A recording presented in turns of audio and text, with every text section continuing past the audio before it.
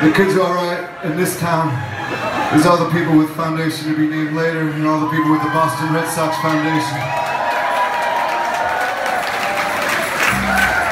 And I know it was a momentous day. It's been a momentous few days for these folks, and a real coming together of the cities and the teams.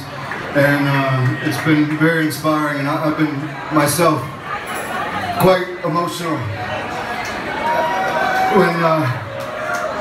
When Sean Casey was up here singing Eye of the Tiger, it made me want to fucking cry, man.